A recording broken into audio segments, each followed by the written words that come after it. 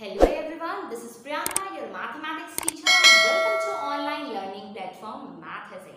Children, in this class we will solve exercise 1E. So without wasting your time, just move on to the exercise which is on page number 20. So children, the first question is, compare the following pairs of number and fill in the blanks with greater than or less than, right? So numbers को compare करना है, आपको बताना है कि कौन सा number greater है, कौन सा नंबर स्मॉलर है, और जो आपको स्पेस दे रखा है, फिलिंग द ब्लैंक्स दे रखा है, उसमें वो सिंबल फिल करना है, राइट? सो क्वेश्चन नंबर 1 देखते हैं और उससे क्लियर होते हैं. Question number 1 is 35,827 and fill करना है आपको. साइन कौन सा होगा अभी आप खुद मेरे को बताओगे. Which one is greater, which one is smaller, right? सो अभी आप देख करके बता सकते हो बेटा कि 35,827 and here I have written 35,900. तो कौन सी वैल्यू बड़ी है इसमें से आप देख सकते हो 35,900. तो ग्रेटर स्मॉलर का क्या प्रोसेस होता है कि जो भी वैल्यू बड़ी होती है इमीडिएटली सिंबल का माउथ उस तरफ ओपन कर देते हैं, right? So 35,900 is greater than 35,827, right? So move on to the next question.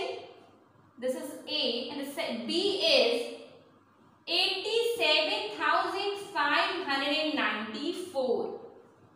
And you have to fill here which is greater or lesser 78,888. अभी मैं आपसे पूछूं which is greater, इधर 87,000 समथिंग लिख रखा है, इधर 78,000 समथिंग लिख रखा है, तो आपको जाहिर सी बात पता है कौन सी वैल्यू बड़ी है, that is 87,594, right? सो इस तरीके से क्वेश्चन नंबर 1 आप बहुत ही इजीली सॉल्व कर सकते हो, जिसमें केवल आपको इतना करना है कि कौन सी वैल्यू बड़ी है और कौन सी वैल्यू छोटी है, ये केवल बताना है आपको, राइट? क्वेश्चन नंबर 2 पे आते हैं. Circle the smaller number. कौन सी वैल्यू छोटी है उसको सर्कल करना है. So the question is, question number 2 का फर्स्ट क्वेश्चन है 35,030, right? And the second one is 53,030. अब मैं आपसे पूछूं कि which is smaller, कौन सी वैल्यू छोटी है, तो बेटा ये बिल्कुल क्लियर है कि 35,000 वाली वैल्यू स्मॉलर होगी या फिर 53 वाली वैल्यू स्मॉलर होगी. तो 35,030 is smaller than 53,030, right? So question number B is 60,066, right?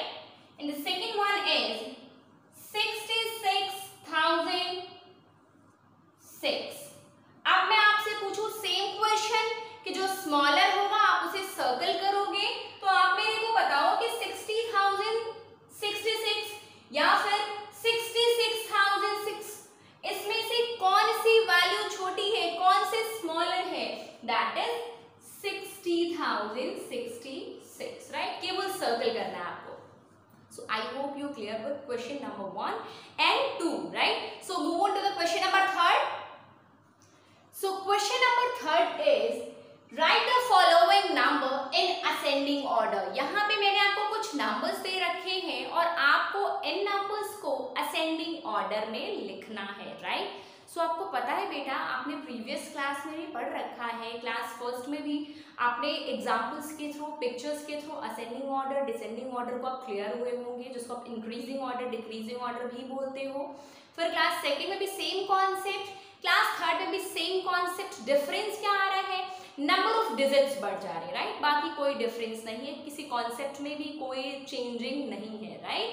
So you have to write the ascending order of these numbers. Ascending order means you have to arrange the number from smaller one to greater one. Means छोटे number से आपको बड़े number में arrange करना होता है, and that numbers will be considered as, or that series will be considered as ascending order, right? सो अभी पहचानो कि सबसे छोटी, बिकॉज असेंडिंग ऑर्डर का मतलब क्या होता है, छोटे से बड़े में लिखना है। तो सबसे छोटी वैल्यू कौन सी है, इधर 4282, ठीक है, इधर 3000, तो जाहिर सी बात है 3000 वाली वैल्यू छोटी होगी। इधर 15000, 15007, 1,30,000 बहुत ज्यादा है, स्मॉलर टू ग्रेटर आते हैं। सो which one is smaller in this, 3694, right. Then next कौन सा होगा, 4282। फिर नेक्स्ट कौन सी वैल्यू होगी, that is 15,000, and the next one is 15,007, right? And what will be last, that is 1,30,000, right? So I hope you're clear with this question number 3. Question number 3 is you have to write the numbers in ascending order.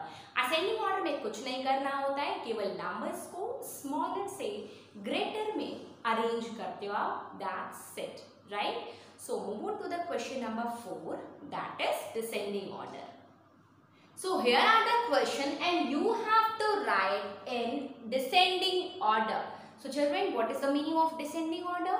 You have to arrange the numbers from greater one to smaller one. Means आपको जो भी number दे रखा होगा, अगर आपसे ये कहा जाए कि इन नंबर्स को डिसेंडिंग ऑर्डर में अरेंज करना है, तो आप क्या करोगे, सबसे पहले ग्रेटर नंबर, फिर उससे स्मॉलर, फिर उससे स्मॉलर, फिर उससे स्मॉलर, देन सबसे smaller.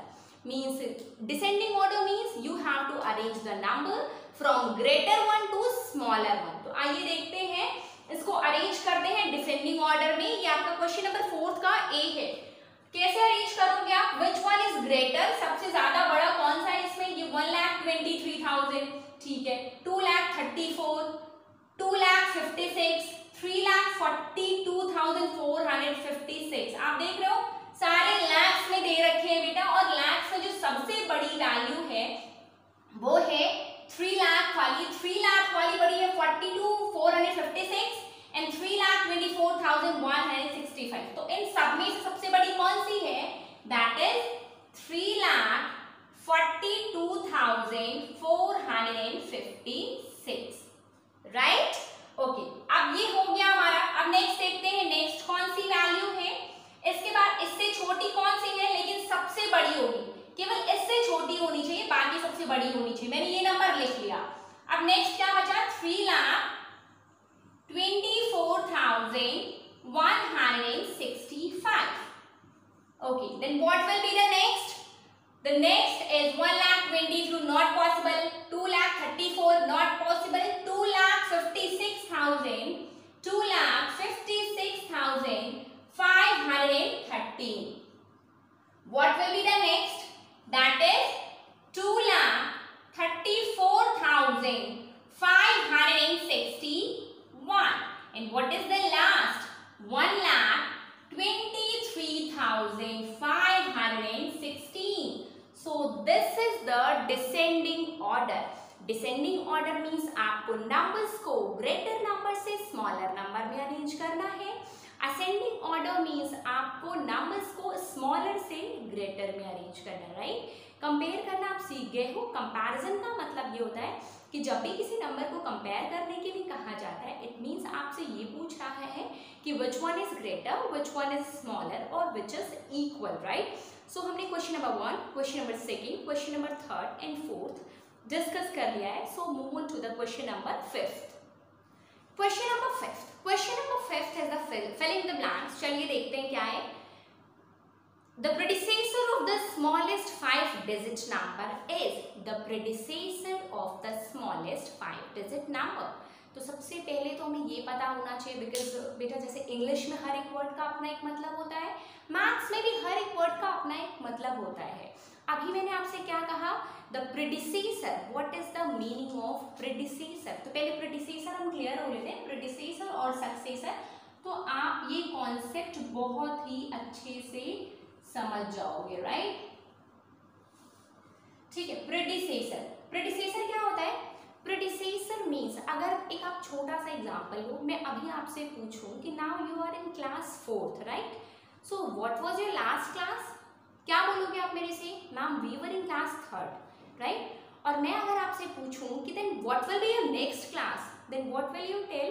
You will tell, ma'am, we will be in class 5th, right? So children, this is the successor and predecessor. Predecessor means the before number to the given number. For example, मैंने आपको दे दिया 99 और मैंने आपसे पूछा what is the predecessor of 99? तो predecessor means before number to the given number. So 99 का before क्या होगा? 98 होगा। ये कैसे पता चलेगा आपको?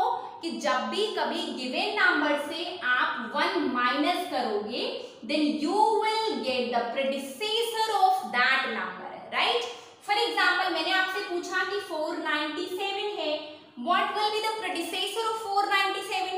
So what will you do? You will subtract 1 and what will you get? You will get 496. So 496 is the predecessor of 497.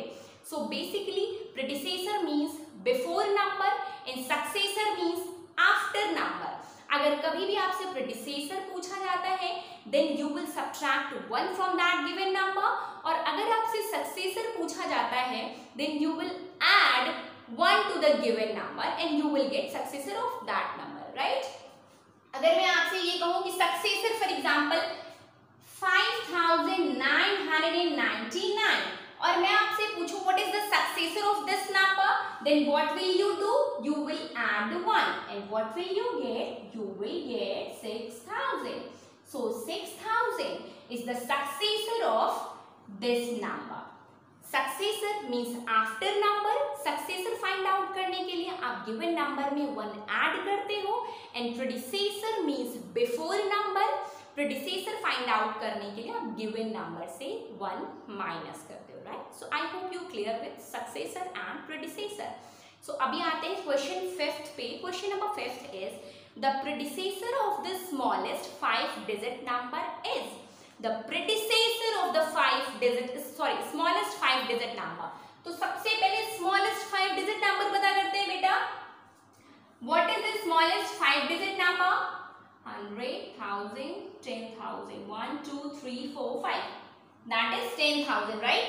10,000. और मैं आपसे कहूँ कि इसका प्रेडिसेसर क्या होगा, तो मैंने अभी आपको क्या बताया है कि प्रेडिसेसर के लिए आप क्या करते हो? You will subtract 1 from the given number. So given number क्या हो गया? 10,000. 1 subtract करो. What will you get? You will get 9,999. So the predecessor of the smallest 5 digit number is 9,999. Okay. So second question देखते हैं इसका. The successor of the greatest 5 digit number. ठीक है. Greatest 5 digit number है, उसका successor बताना है. तो पहले successor का मतलब मैंने आपको बताया कि after number, और successor find out करने के लिए आप क्या करते हो? You will add 1 to the given number, right? तो अभी आपको बताना है ग्रेटेस्ट 5 डिजिट का व्हाट? सक्सेसर. तो ग्रेटेस्ट 5 डिजिट क्या होती है? 9999, right? 99,999 is the greatest 5 digit number. और आपको क्या बताना है? इसका सक्सेसर बताना है. तो सक्सेसर के लिए आप क्या करोगे? You will add 1 in this number. So what will you get? You will get 1 0 0 0 0 and 0. So what is this? This is 1 lakh, right? So successor of greatest 5 digit number is 1 lakh, right? So I hope you clear with question number 5. और remaining question आप खुद practice करना. और अगर आपको feel होता है कि फिर भी आपको doubt है इस concept में, then you can immediately ask me. So move on to the question number 6. Question number 6 says write the successor of the following numbers. So same as successor find out करना है. So what will you do? You will add 1 to the given number, right? जिसका भी successor पूछेगा 1 add करोगे और immediately successor find out करोगे, right? So move on to the question number 7. Question number 7 is write the predecessor of the following numbers. Same as predecessor पूछा है, so what will you do, you will subtract 1 from the given numbers. Her number से आप जितने भी दे रखे हैं A B C D, आप हर एक नंबर से 1 माइनस करोगे और आप पर्टिकुलर नंबर्स का प्रेडिसेसर फाइंड आउट कर सकते हो, right. So children, in this class we have discussed from question number 1 to question number 7. ये सारे क्वेश्चंस आपको कॉपी में करने होंगे और अगर आपको लगता है कि इसके बाद भी आपको क्वेश्चन नंबर 1 से क्वेश्चन नंबर 7 तक कोई प्रॉब्लम है, then you can ask me without any hesitation, right? So from question number 8 to question number 15 we will discuss in next class, right? So thank you class, thank you for watching this video. अगर आपको ये video पसंद आई हो, class पसंद आई हो, तो आप इसे सब्सक्राइब करना, शेयर करना और लाइक करना। Thank you so much. Thank you for watching this video.